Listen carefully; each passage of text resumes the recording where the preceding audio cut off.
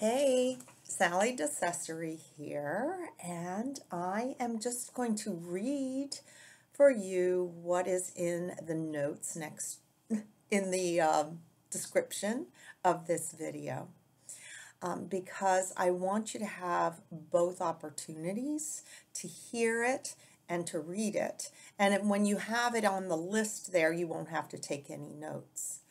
So these are supplements or ways of supporting yourself when you have bruxism or tooth grinding, which can be a part of discomfort that you're having in your jaw joint. Alrighty?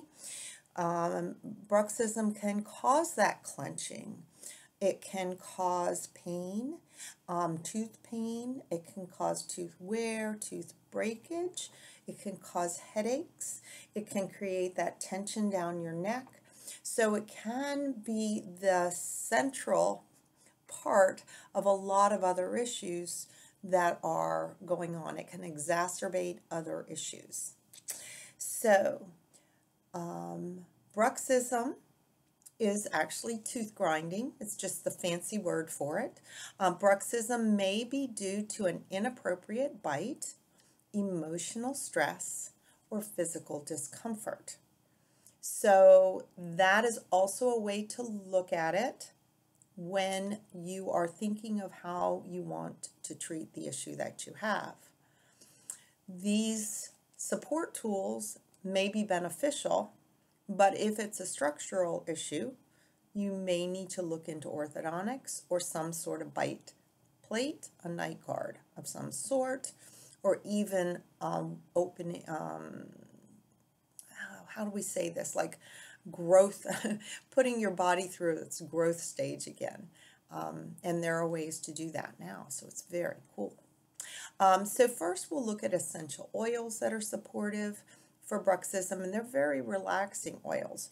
You've got valerian, and valerian's rather stinky, smells kind of like stinky feet, yet it's been touted as one of the best relaxers.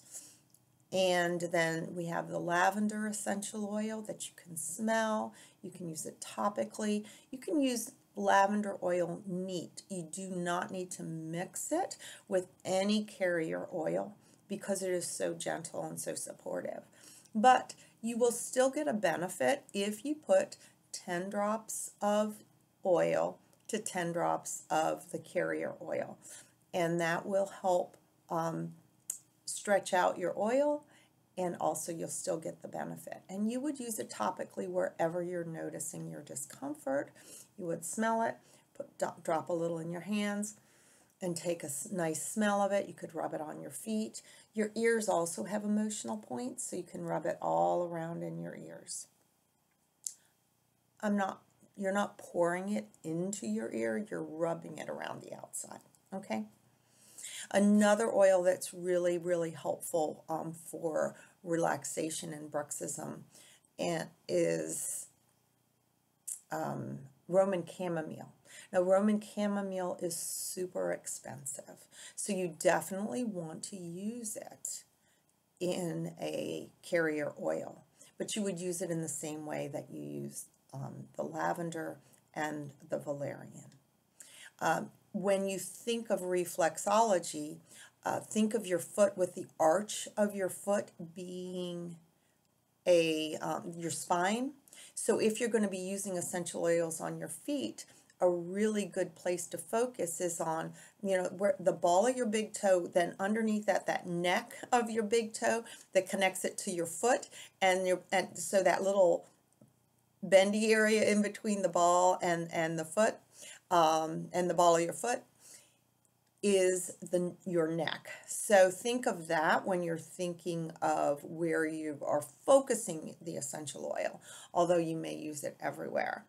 You might also be interested in another class that I have that's essential oils for emotional well-being. So if you realize that a lot of your bruxism is from stress and you really like the idea of essential oils, there are other opportunities for you right here in this web page. So you will use those essential oils morning and night, and as often as you feel you need them during the day. There's a folk remedy, and it's oats. So if you're going to be doing oats, like oatmeal, right, you do want to get the unhulled oats. So you would need to either order those specially through a health food distributor or go to some sort of really authentic health food store or organic market that is going to have that kind of whole oats that are not hulled. They're not flat, they actually look like a grain.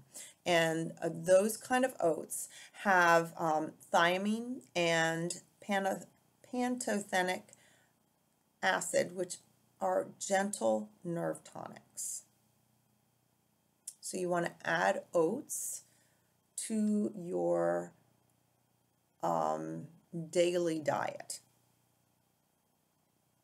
Flower essences are most beneficial if it's an emotional cause for grinding.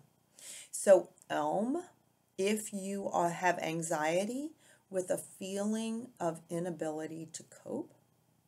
Red chestnut for anxiety over the welfare of others. So if you're an empath and you're really stressed out, or if your family members are not doing well or ill or in some sort of distress, red chestnut may be the one that will help you.